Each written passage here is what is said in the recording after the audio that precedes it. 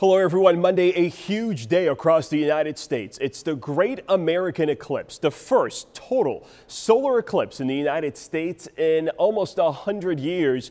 And we're going to see some of it here in the Bay Area. Let's talk about what this means. The Earth rotates around the sun throughout the year, the moon around the Earth. Twice a year, the moon, the sun, and the Earth are aligned in such a way that the moon casts a shadow onto the Earth, causing an eclipse. Now, most of the time that does not happen where we live, so it's very rare to see that alignment fall perfectly right here in the United States. Two shadows are cast by the moon. First, a general wider shadow called a penumbra. That's what we'll get here in Tampa. But a small amount of folks will see a more focused, smaller shadow at the very surface of the Earth, just several miles wide. That's where the total eclipse happens, and that's where everyone is going on Monday to try to follow that total eclipse track. Now, the forecast still early for this, but generally that total eclipse track is going to start on the west coast in Oregon, go through Idaho, Wyoming, Nebraska, Missouri, Kentucky, down to Tennessee,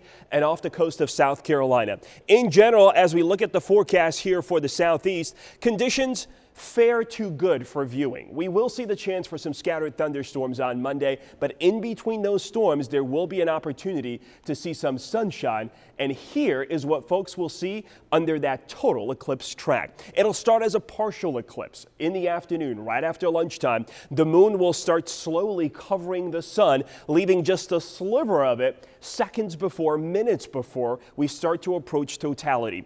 Just a minute or so before the total eclipse takes place, it starts to look like this, like a diamond ring with just a sliver of light visible. Still dangerous to look at the sun at this point.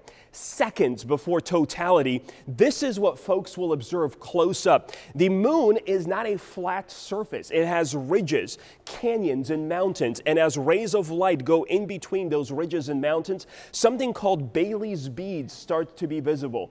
Only for several seconds, and then the big show, lasting 1.5 to 3 minutes, depending on where you are under that total eclipse track. Totality. All of the sun is blocked out by the moon, making only the corona visible. Plasma from the sun, the magnetic field and its effects on that plasma, visible for a short time to those who are under the track of the total eclipse.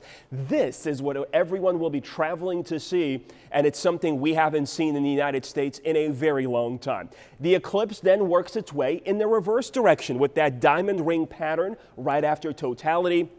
And then the partial eclipse lasting for at least another hour or so as the moon slowly moves away from the sun, uncovering it all. Now, we're not going to get totality here in Tampa, but we will get a partial eclipse, and here is how it times out for the Bay Area. Around 1:17 in the afternoon on Monday, the moon will start to approach the sun and start to cut into the sun. So as early as 1:20, 1:25, you will be able to observe, with special safety equipment, parts of the sun beginning to disappear. At 2:50 in the afternoon, the moon will cover the most sun during the eclipse here in Tampa. That's 81%. It will become visibly darker in the Bay Area, and the temperature may even drop as a good portion of the sun is covered. If you can find a sunny spot between showers and thunderstorms, temperatures look to be in the 90s with a few scattered storms in the afternoon. The moon will then begin to move away from the sun, that lasting from 2:50 until 4:14 in the afternoon. So you're looking at a good 3-hour event here right during the middle of the day. Even with showers and storms, you're likely to find some sun in between those clouds. If you want to view it, here's what you've got to do. Do not look directly at the sun without protective gear. Sunglasses, the ones you buy at a regular store, are not enough to keep your eyes safe. You're only going to need special solar filters or Eclipse glasses that are available online, local libraries, museums, and retailers. Some of them have them available. Call around if you haven't gotten yours yet. A safer way to view the sun is indirectly. That's through something like a cereal box viewer, a pinhole method, projecting the sun's image down towards the Earth with a pair of binoculars. We'll put those instructions on our complete eclipse coverage at abcactionnews.com. Hope you get to view something on Monday. It's the Great American Eclipse.